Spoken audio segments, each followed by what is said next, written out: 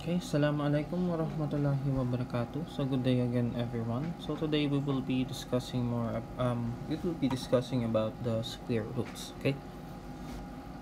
So before we discuss square roots, okay, let's first discuss the concept of exponents. Okay. So when we talk about exponents, we will have two parts. Okay, we will have this one. Say we have this given. Okay,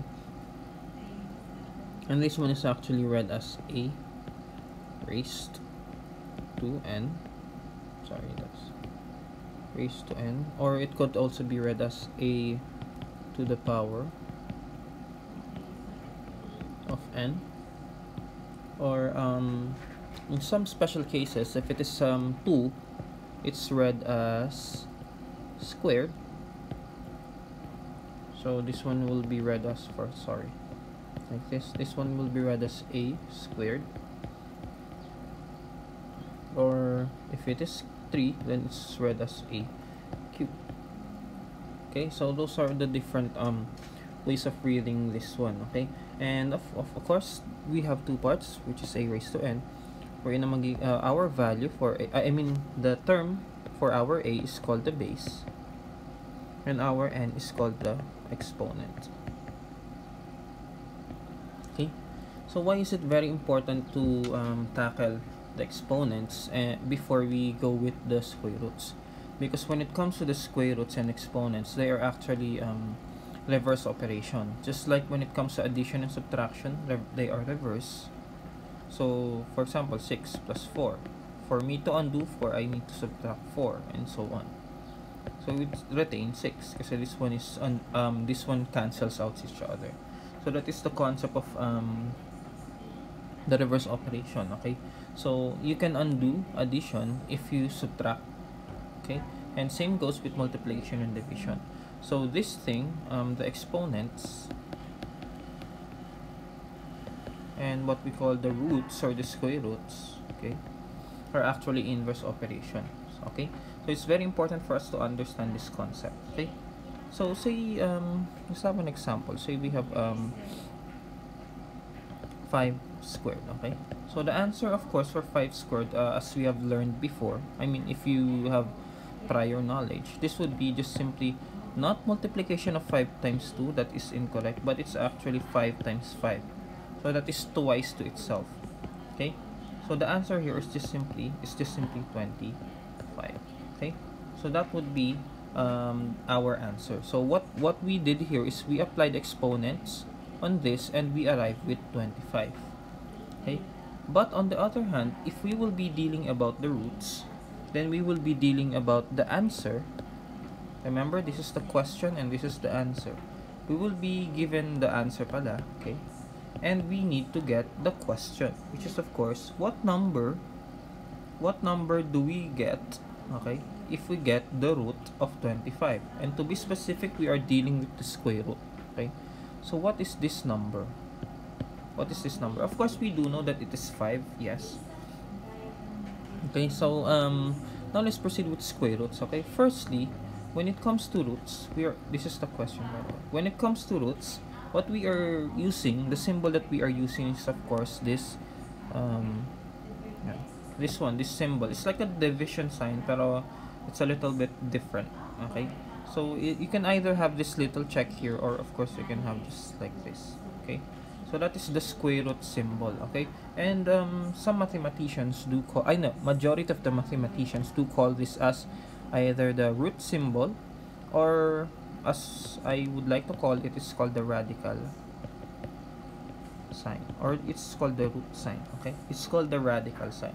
So meaning, if you will be using this radical sign, okay, you are simply doing the reverse operation of the exponents. Okay, so then again, for me, of course, this is our problem now. Okay, so for me to get this answer of a, okay, and if I will get the root of that one, I need to apply the reverse operation of our exponent in our answer, or this would be our question now. Okay, so I need to get the square root of 25.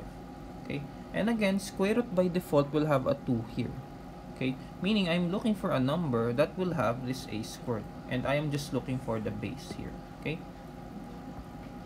So basically when you're looking for the square root of a number, okay, and you are looking for two numbers that when you multiply will be equal to 25.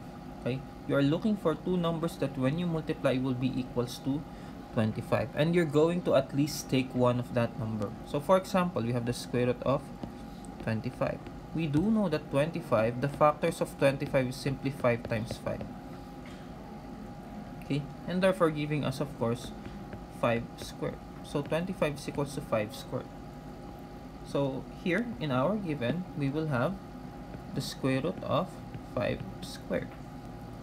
And then of course, if you have a root here and then you have an exponent, these things are cancelled out. Remember that the exponents, okay, and roots are actually reverse operation, meaning they cancel out each other. So if they would be the same, they will be cancelled out, and what will be left is 5, giving us the square root of 25 as equals to 5. Okay, so itong 2 dito, you will notice I am not writing it down because by default it's not written. Okay, so this would be the answer for the square root. Okay, another example, say we have 16. Okay, 16, and you're looking for the square root of 16. What could be that number? So remember, you are looking for two numbers. When you multiply, the answer is 16. But let's take a look at the first given. If you look at the first given, okay, you will notice that these two numbers are the same. So that would be the property, the special property of our step, is that you are looking for two same numbers when you multiply, or a number when you multiply twice to itself, the answer would be 16. So let's take a look at the factors of 16. We have 8 times 2. We have 4 times 4. And then we have 16 times 1. And 4 times 4 is the only given that will, the only factor that will provide you with that property.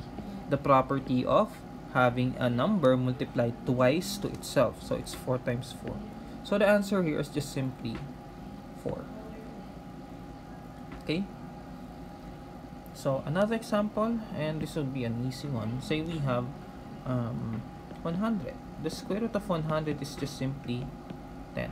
Why? Because the factors of 100 is 10 times 10. We have 25 times 2 times 4. We have 20 times 5, and a lot more. We have 50 times 2, and so on. This is the only given that will provide you with a same number multiplied twice to itself, 1, 2. That will give you an answer of 100. Okay, and that's simply 10. Okay, you will just take a number, the number 10. Okay, and that would be the answer. But there is this special property when it comes to square roots, and that would be called I mean, not necessarily a special property. It's more on the principal and then the negative root. How can I call that? The two possible answers for our square roots. So in the square root answers, we have two. The very first one is called the principal root, and then the next one is actually called the negative root. Okay, so it's actually quite easy. So for example, we have this one, the square root of 16. Okay, of course you know that the answer is 4, but you must also be aware that the answer for this one could actually be also negative 4, because the factors of 16 is equals to negative 4 times negative 4 also. Okay, taking one of that number, therefore the answer could also be negative 4. So meaning these two roots will actually exist at the same time. So this one being your principal root and this one being your negative root.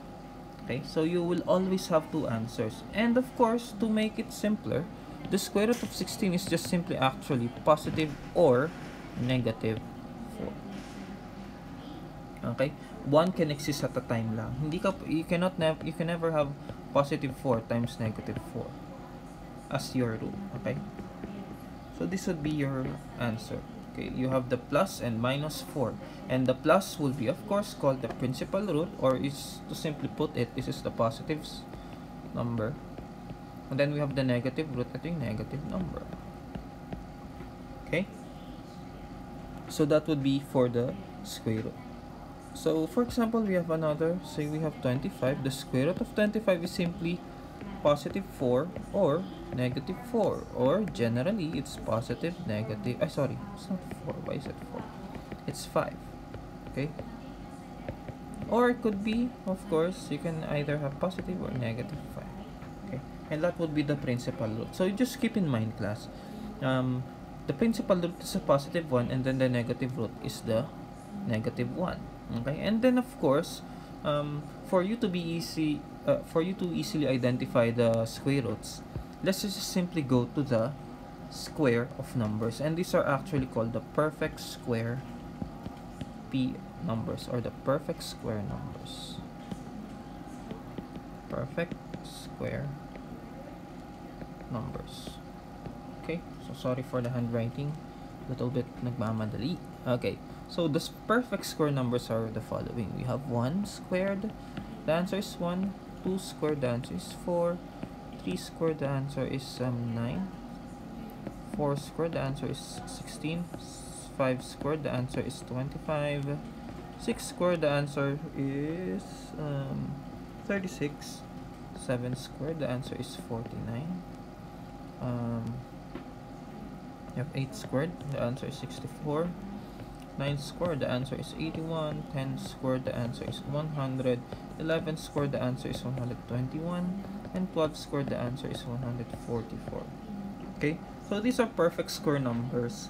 They are just simply multiplying the number twice itself. This is 2 times 2, 3 times 3, 4 times 4, 5 times 5, 6 times 6, and so on. Okay, so perfect square numbers. And why am I giving you this? Because these are just simply the answers to any square root that you will be given that will have a whole number of answers. For example, if I'm asking you what is the square root of 144, just know that the perfect square number for 144 is 12 squared, and that is simply positive, and negative 12. The square root of 121, the answer is positive and negative 11. Okay, so these are your perfect square numbers. They are specifically whole numbers. Okay, and of course we will have our irrational square roots, or irrational roots, so we will deal with that on another video. Okay, so this would be everything, some of the things, not everything, that you need to know about square roots. Okay, and thank you for listening, everyone. If you have any other questions, you can refer to the video again, or you can ask me in our class. Okay, so assalamualaikum warahmatullahi wabarakatuh. Thank you po.